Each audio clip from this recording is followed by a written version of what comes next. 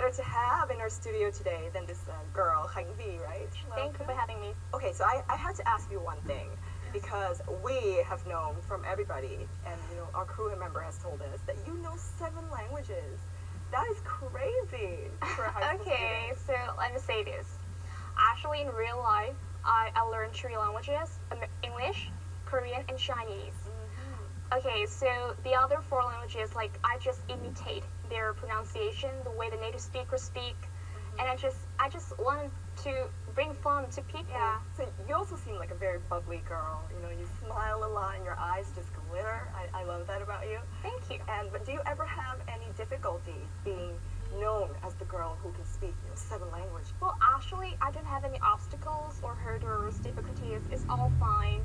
Like, I just got recognized more by the people on the street, and my life still remains unchanged, and I'm still a girl who goes to school daily and have friends, and yeah, actually it's really great. And you mentioned something that I think a lot of our audience will love to hear, and I'm sure you guys are dying to ask the question. Okay. Is that when you learn a language, it's not just about the grammar, it's not just about the writing, but it's also about how you speak the language, and the more you can sound like a native speaker and speak fluently, the better. And do you agree? And how do you manage to become so fluent? Because talking to you now, you're extremely fluent. So actually, when I was about 4 or 5 years old, I already had an early approach to foreign films, movies, music from America, England, English-speaking countries in general, Korea, China, other Asian countries. And since then I've had a huge passion for foreign languages, and it turned me onto the fact that I could really pursue languages as a hobby. I remember one quote by Nelson Mandela is that if you speak to a man in a language that he understands, that goes to his head, but if you speak to him in his language, that goes to his heart. And it just makes me love language more on a daily basis, and that's how I started. You mentioned Nelson Mandela. Actually, I had a chance to meet Nelson Mandela. Oh, really? That's really great. When I was 8 years old. Oh my gosh. I actually held a maple leaf for him to welcome him into the country. Gosh. Yeah. And I remember one thing he wished us back in the day. He said that, you can be whatever you want, but make sure that you're able to tell people what you think. Wow, it's so inspiring. Yeah, tell people what you think. I really love him. Yes, absolutely. So let's talk a little bit about hobbies, since we're on the topic of hobbies today. What do you love to do in your free time? In my free time, well, I have a lot of favorite things to do. Like, I had an opportunity to work in Nghê An television, and that is how I love being an MC, hosting on the stage, and yeah, standing in front of the camera. And I also like, playing piano. I have been playing piano since I was about 6 years old, and writing songs, but not really good at that. Rapping, I know a little bit rapping. Okay, girl, you gotta show me how you rap, because it's something I've not seen many people say. Especially girls that are as pretty and demure as you are. So you gotta show me how you rap. Well, honestly, I'm not really good at rap, but I'll try. I'll try my best. So let's start rapping. Okay. So there's a song called Can't Hold It by Mark Moore featuring Raul Louis. I love It's the number 1 on Billboard USA. I'm so excited to show you guys, even though there may be some flaws, but hope you guys enjoy it. Alright, stand up. Okay, stand up. Let's dance. Okay. Let's go. I'm not really sure if I can handle this, but okay. You go, girl. I have faith in you. Feeling with the music. Sure is a mag, get what is, what does, what is, oh. This is all better for a reason to start you think and think you will when you get together. The shock comes to watch you with it, humble, they're cautious, some of the chill, and rock you tough, this would again, no, you can't copy up that.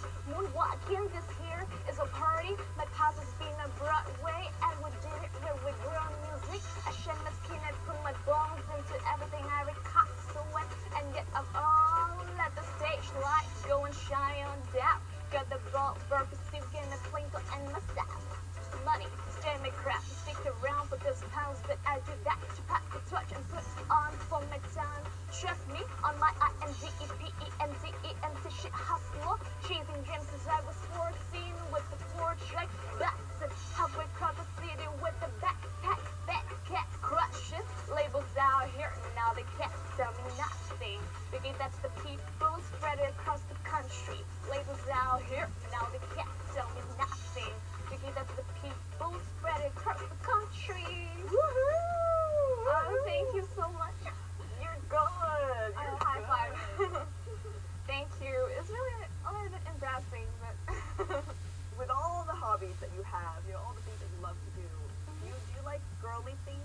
yes, of course, I'm a girl. What are some of your girly hobbies? Girly hobbies, like I like I'm really into makeup stuff. Even though I'm really not good at this, but I just like searching on the internet and watching many YouTube from like beauty vloggers or kind of things like that.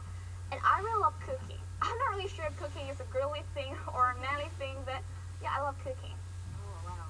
Really? You're such a colorful girl. You have Thank you many so things much. going on for Thank you. You do a lot of things and Yeah. everything, and I think nothing is complete Yeah. without a little challenge at the 8IELTS show. Okay. Because I think you'll be able to deal with it completely well. Oh, really? Because you have so many things, you're so multi-talented. So are you up for the next 8IELTS challenge? Yeah, I'm so excited, but I'm a little bit nervous. I don't know if I can handle this well. Don't worry, I'm there for you when you need me. Okay, thank you so much, baby. Let's go. Okay. 8IELTS challenge. Next on 8IELTS, our guest Khánh will participate in the interesting challenges to test her skills and also on the test meeting for an IELTS exam preparation. Will she make it or not? We will find out soon. IELTS Marathon. Come next. You're back, everyone, with me on the 8IELTS, and this is the 8IELTS challenge. This is the IELTS Marathon. With the first challenge, you have to look for 3 items: the password, the key, the confirmation letter. After that, you have to be ready for a perfect photo shoot.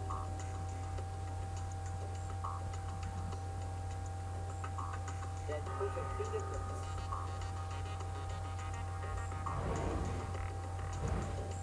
Moving on, series of challenges will be ready for you at the monitor.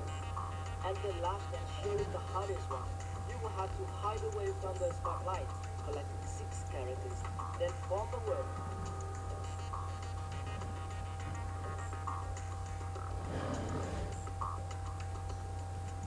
The IELTS Marathon is ready right now.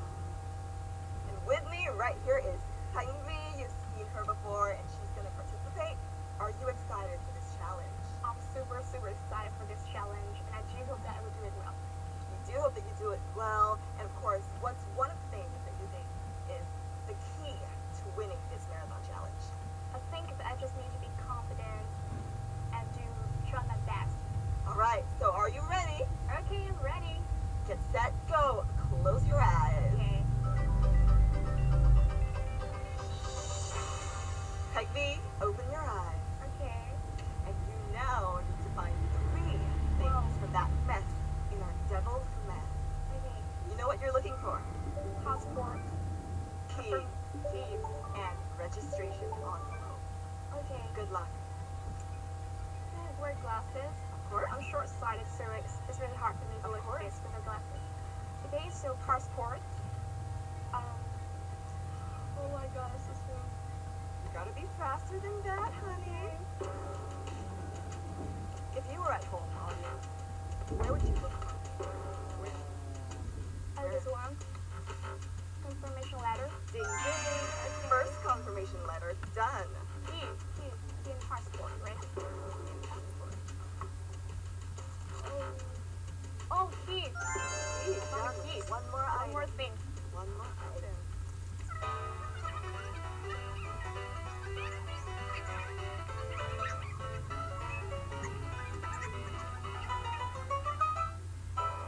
Under table. Oh my gosh! It's on the table. His passport.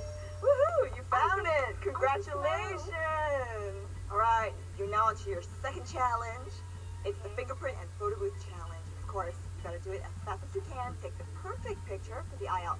So off you go to your photo booth. Okay.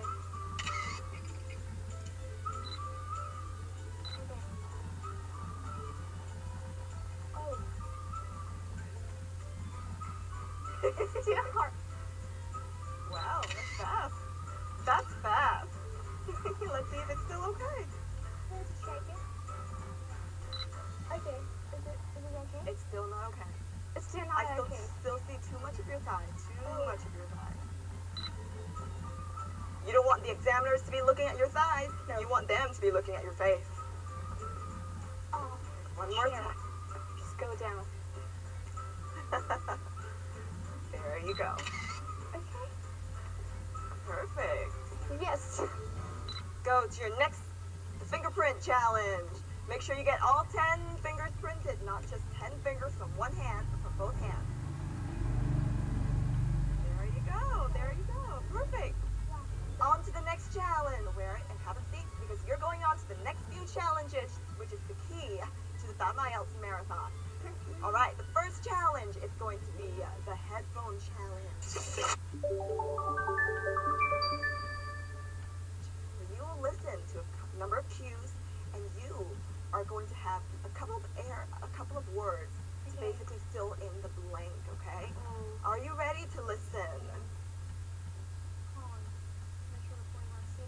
Okay, Group B, your turn. Does everyone have a copy of the plan? Oh, great. Okay. We'll all be meeting in the car park. That's on the bottom of the plan. See? Now, if you've been assigned to the vegetable beds, to get there, you go out of the car park and go up the footpath until you reach the circle of trees. There they are, in the middle of the plan.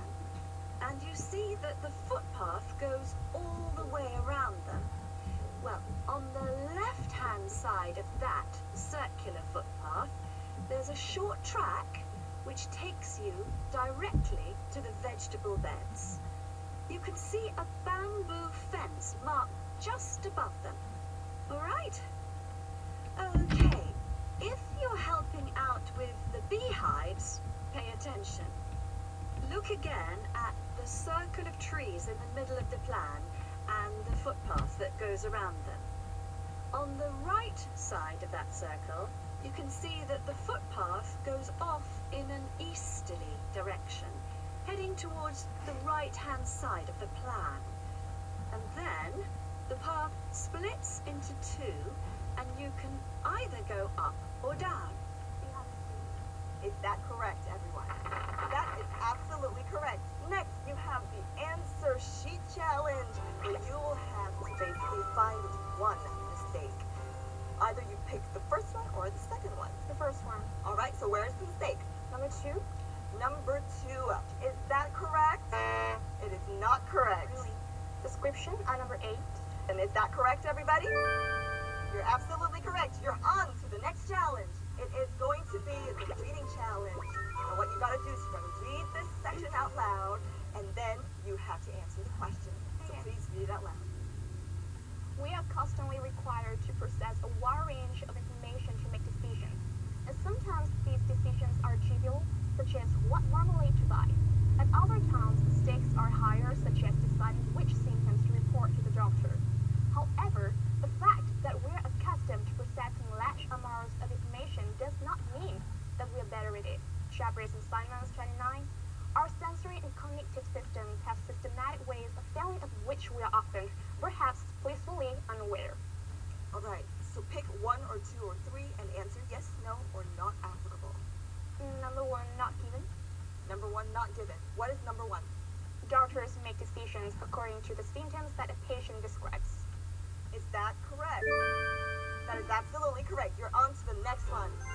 So this is basically the paraphrase challenge where you pick a word from here and find its synonym. Percentage. What is a synonym for percentage? Proportion. Proportion. Would you agree with that?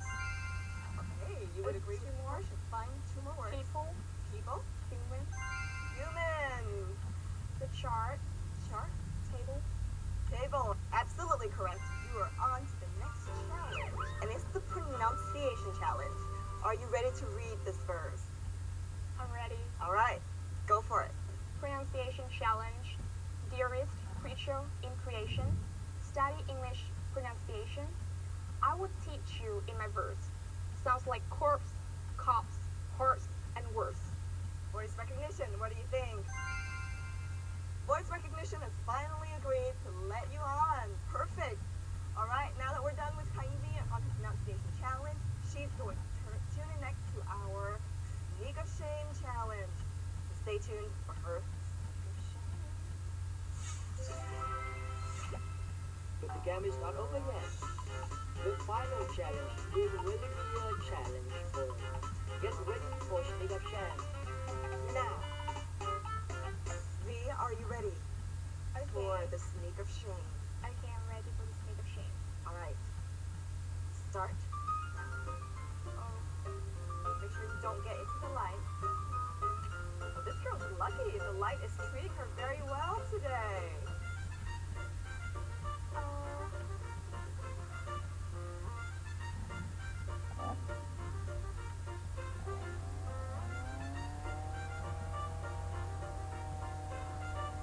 All right, but yes, now you have your 6 letters.